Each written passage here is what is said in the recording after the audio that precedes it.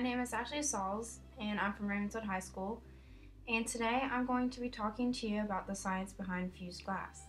But before working on any glass project, you must always wear the proper safety protection. The glass pieces shown here all have a 96 coefficient of expansion.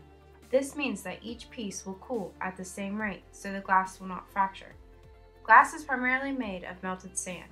In order to get colored glass like what is shown, certain metals must be mixed in and melted with the sand.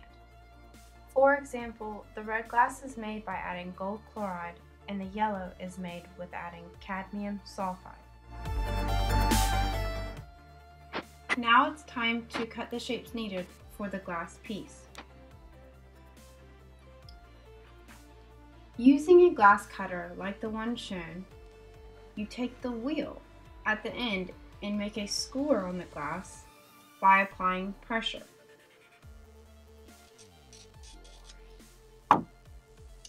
Then flip the glass over and use the opposite rounded end to tap along the score line in order to make a clean cut.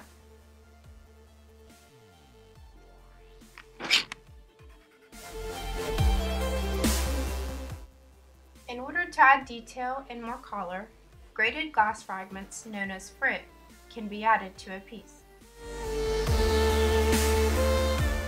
Once you have finished cutting out the pieces you need, you then stack them to create the image you want.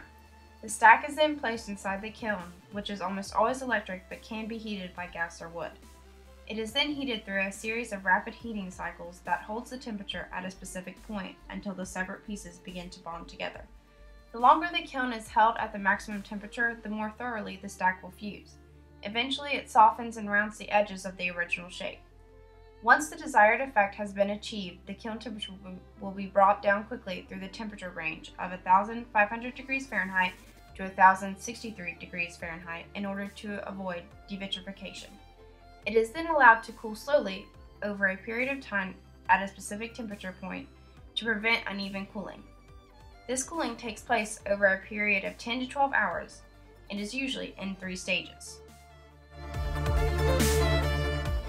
I thoroughly enjoy working with glass because of its unpredictability. You never know exactly how each piece will turn out, which also makes it very unique because none turn out the same. I hope you've enjoyed this video of the science behind fused glass.